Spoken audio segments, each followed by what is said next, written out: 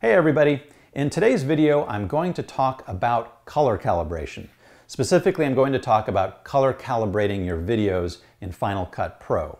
So no matter what kind of camera you shoot your videos on, whether it's a professional camera or maybe a GoPro, maybe your iPhone, maybe even a drone, you're going to need to do some sort of color calibration if you want the color in the video to be accurate and true to life. So how do you do this? Well, the easiest way is with one of these. This is an X-Rite ColorChecker Passport. They call it the Passport because, well, it's about the size of a passport. It fits in your back pocket. But when you open it up, it has all sorts of goodies. So one of the goodies is this nice big white balance sheet right here. You also have a focusing target there. You turn the page, and then, well, we got some more gray chips down here, but we have on top the important part. This is your color calibration chart. It contains a whole bunch of color chips, and I'm going to talk more about these in a little bit. But suffice to say that all you need to do to set up the calibration for your scene is simply hold this up to whatever subject you're about to shoot. As long as the color checker is illuminated by the same light as whatever's illuminating your subject, then this thing will work perfectly for doing color calibration. Now you can buy these online, they're about $100, and they are an indispensable tool for all of the video that I shoot. So, Final Cut Pro, let's take a look at how we actually use the footage from one of these to calibrate the color in a scene.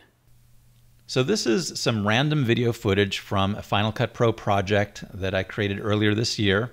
This was for a tutorial on how to make smoked salmon.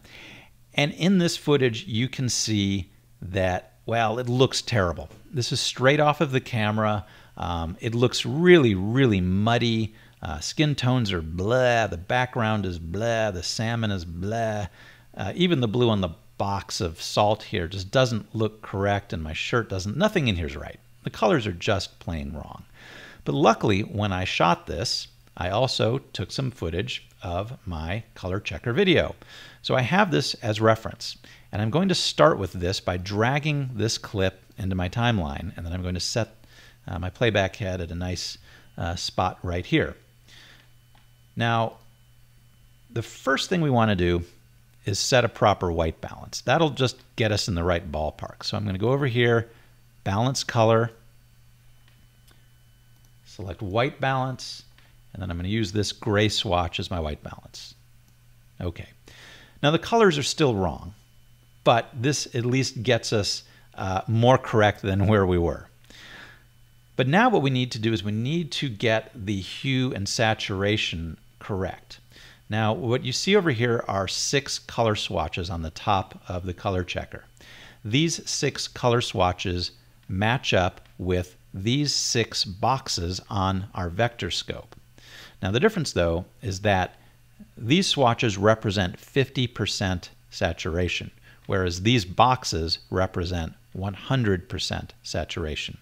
So the idea is, you see the spider legs down here.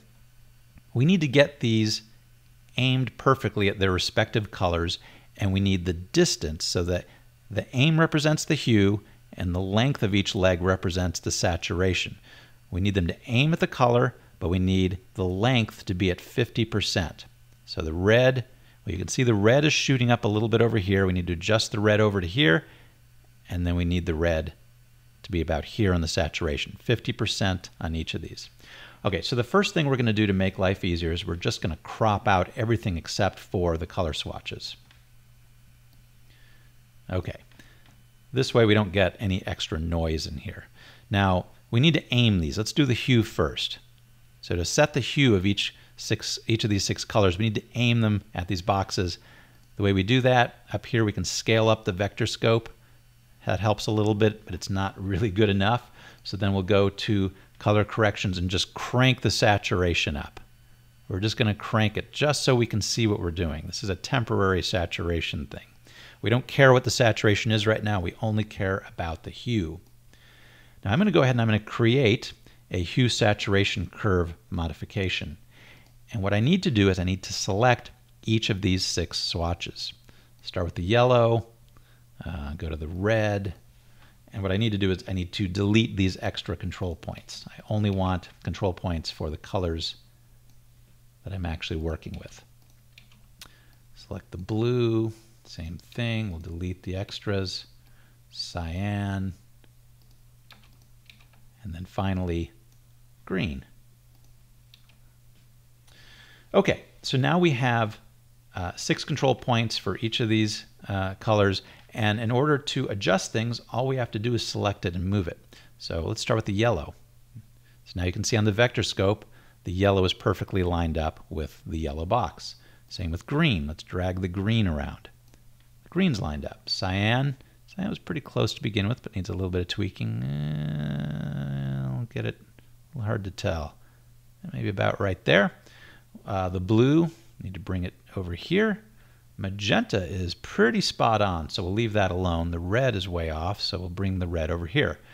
Okay, now on the vector scope we have this line. This line represents human skin tones. All human skin tones should fall on this line. Well, down here we have 6 swatches on the color checker which represent human skin tones. And you can see that they are all a little bit off. They're all just a little bit too yellow. So I'm going to add one more control point. I'm just going to select this skin tone here, delete the extra control point, and I'm just going to move this around. There we go. Now, whoops, now our skin tones are all on the skin tone line. So the hue is perfect. We've done a great job of correcting the hue. Now we need to correct the saturation. So first thing, turn off the scaling. We're going to go back to our color wheel. And we're going to just pull this down to where things are roughly 50%. More or less about right there. Then we will go back to our hue saturation curves, and under hue versus saturation, we need to do the same thing again. We need our yellow, we need the red, we need the magenta, blue, cyan, and green. Whoops. Well, with the green, we need to delete some control points so we can add it. Okay, then we're going to delete all of the extra control points that we don't need. Okay, so now for each one of these we want to get this to roughly 50%. And unfortunately, in Final Cut Pro, you have to eyeball it. In Adobe Premiere, they actually have a marker line going around the ring indicating where 50% is. But in Final Cut Pro, for some reason, they don't have this, so you have to eyeball it. So let's start with the yellow. Now, the yellow looks pretty good to me already. I'd say that's about the 50% mark right there. The green, yeah, the green looks like it needs just a little bit more. The cyan's way off. The cyan needs to come up to about here. The blue, blue just needs a touch more. Magenta needs a bit more. I'll say about right there. The red's about right. I think I'll leave the red alone. So what we've done is we've pretty much now got the hues correct and the saturation correct. And if we go back over here, let's turn off our crop. You can already tell this looks a whole lot better just from this shot alone. The color swatches are correct. These are pure colors now at 50% saturation. The background now looks warmer. My shirt looks more correct color of green or shade of green. My skin tones are correct. Everything looks a whole lot better. So one more thing that we can do is if we switch back over to the waveform, we can also adjust our white and black points. Now, we're going to end up tweaking these later once we actually use this in an actual shot. But what I like to do is just kind of get it started. So you can see that, you know, the blacks really aren't black enough, so we'll bring the shadows down a little bit. The whites aren't really where they need to be. We'll just bring those up a little bit for now.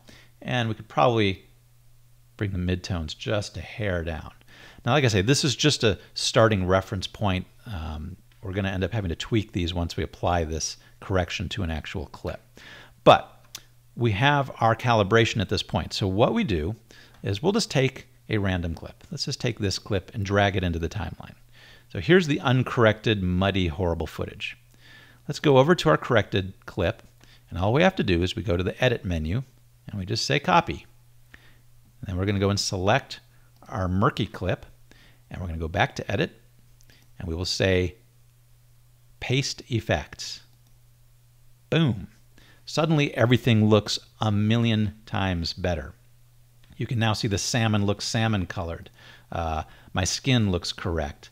The wood colors look correct. The background is nice and warm. Even the blue on the salt box looks correct. Everything looks so much better.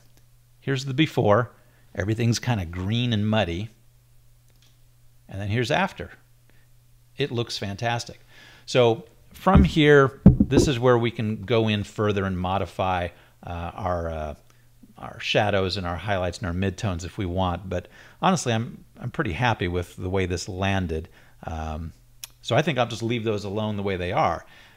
Now, we went through a lot of work to get this, to get the calibration where it is. But don't worry, you don't have to do this for every single clip, because we've now created this calibrated reference right down here for every shot that we do with the same lighting. So let's go down here and we'll take this clip, add it to the timeline. Okay, once again, murky video, but all we have to do, edit, paste effects. Boom. 1 million times better. I mean, there's really no comparison between the before and after on this. It's the difference between really low quality looking footage that an amateur might use and a professional footage that is, you know, properly color calibrated. Before, and then there's the after. Now, it is a lot of work to do this initially. You will get faster at it the more you do it. Like I say, you can copy and paste once you've set it up for one scene or one lighting environment at least. Now, there is a way to do this automatically where you don't have to go through all this trouble.